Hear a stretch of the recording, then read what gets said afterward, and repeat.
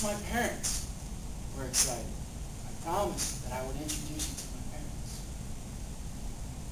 They're immigrants from war-torn Germany.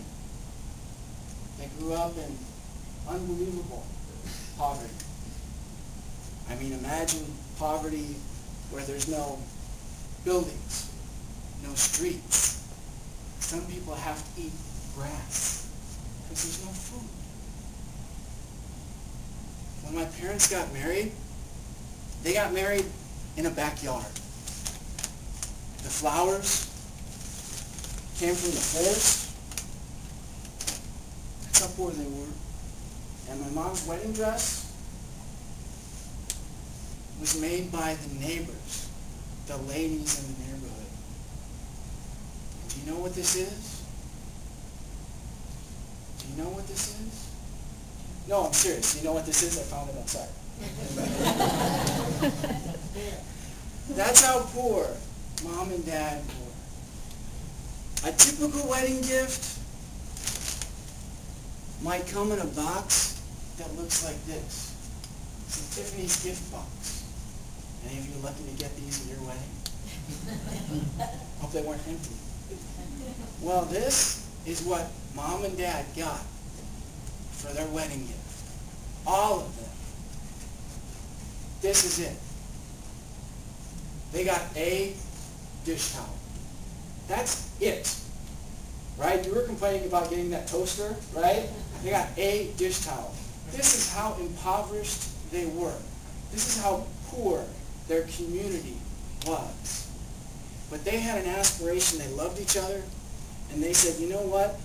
If we're going to build a family together, we should do it in the United States. We should go seek out opportunities. And we should go to the United States. So they did.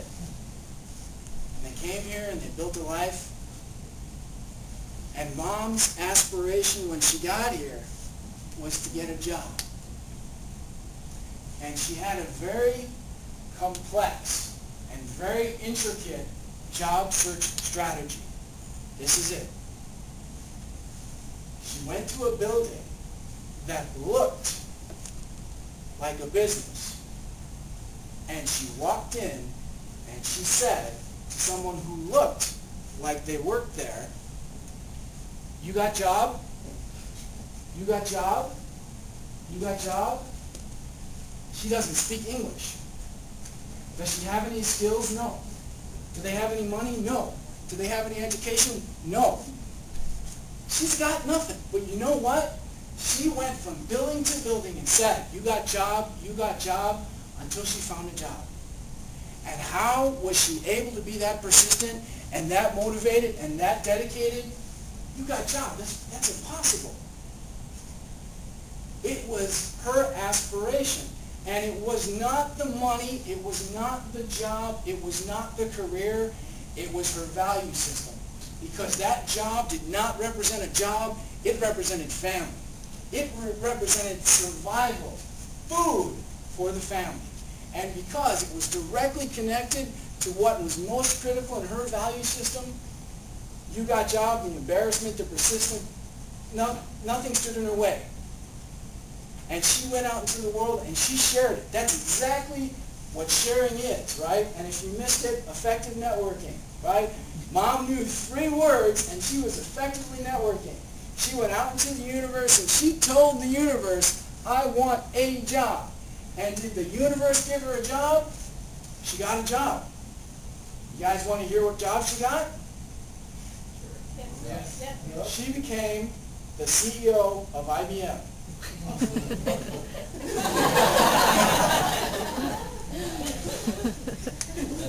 She got a job at Campbell's Soup. Her job was peeling tomatoes to make tomato soup. That was it.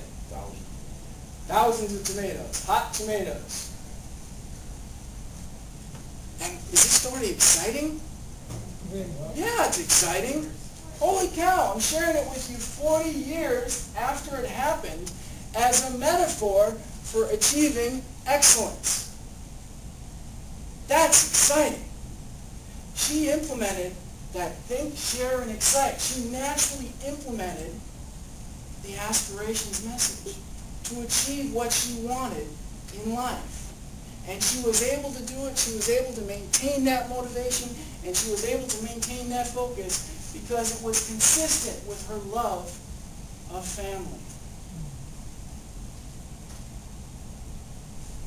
And I hope you see that the message is powerful because it just automatically sucks away your excuses. You see that? Well, Mark, that doesn't work for me. I don't have good communication skills. Well,